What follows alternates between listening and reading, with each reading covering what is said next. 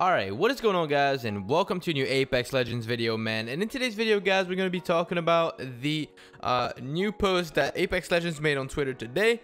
So if you guys have not been on Twitter at all, man, of course Solos left the game today, so that is done. But they did make a post about all their plans for the future, and that's what we're going to be talking about in today's video, man. I hope you guys do enjoy this video. If you guys do, drop a like, subscribe to the channel, turn on post notifications, man. And without further ado, let's get right into it. So what they say here is Lee RSPN here, Apex Legends Director of Product Management, that is. We wanted to share more context with you around the three types of events you can expect from Apex Legends, including season launches, collection events, and themed events. The next one launching early September, which is literally next week, which is great. The main goal for all these events is to add new ways to play so that we are keeping the game fresh and exciting for our players. Each of these events has a unique theme with a variety of components but share the same general framework.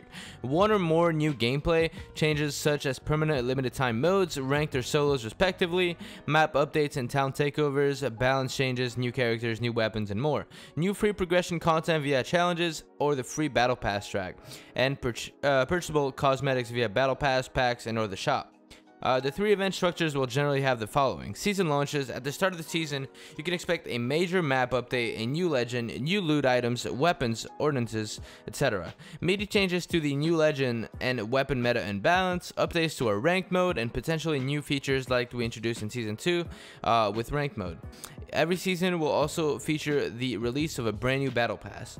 Then we have themed events. These events will generally occur during a season and bring with them a limited time mode, event challenges that let players earn cosmetics, and a mix of event limited and evergreen cosmetics available for direct purchase.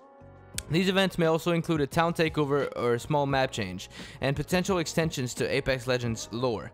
Legendary Hunt was an example of a themed event, with the next one coming early September, focused on a certain phase expert, which obviously you guys can, tell that it's Wraith. Phase expert, there's only one in the game at the moment, and that is Wraith. Then the collection events. Collection events will also take place throughout the season and deliver a limited time mode, event challenges where players earn cosmetics, and a set of event limited cosmetics available via event specific Apex packs or direct purchase. It's your choice. Like themed events, collection events may also feature a town takeover or a small map change. So themed events and collection events are very similar, but they're a little bit different as well. We received a lot of fan feedback on our recent Iron Crown collection event, and we're listening. We have another collection event planned for October, and ahead of that event we will share with you how we are making changes to the event. While these are our three main event structures, we're also working on new features, bug fixes, balance changes, and quality of life improvements that come in our period patches updates. As always, we appreciate all your support and feedback. We hope this blog gives you a better sense of what to expect in a season of Apex Legends.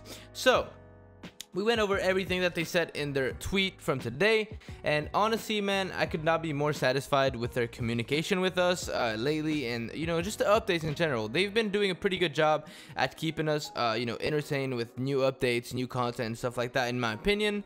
And the competitive scene is growing, and it's just very exciting to see the future of Apex Legends, man. Like I said, there is a new event coming at the start of September, which is like literally next week, so it could come as soon as next Tuesday, and there's gonna have a new limited time mode and stuff like that. So that is super exciting to see, man. I really hope they do decide to bring duos in. Duos have been something I've been wanting on this game since it came out, and duos are probably my favorite game mode in any battle royale, in my opinion, man. It's just the most versatile mode. You can play whenever you want. You only have to look for one person.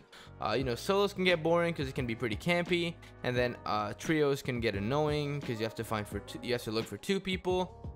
It can be pretty hectic if you just want to play with one person, man. Duos are just the best mode ever, and I just really hope they do bring them into the game with this most recent event. And like I said, man, it's an event about the phase character, which is Wraith.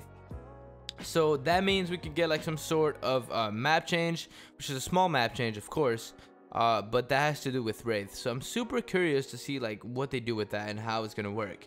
Honestly, like I have no idea I can't predict this. Like Octane, it was kind of predictable because of the jump pads, but Wraith, like, what is there gonna be a place with like portals and stuff? I don't know, man. That would be cool to have like a POI with portals and stuff like that to move around and stuff. So I hope you guys did enjoy this video, man. If you guys did, make sure you guys do drop a like, subscribe, turn on post notifications, man.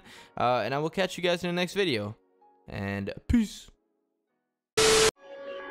Emojis.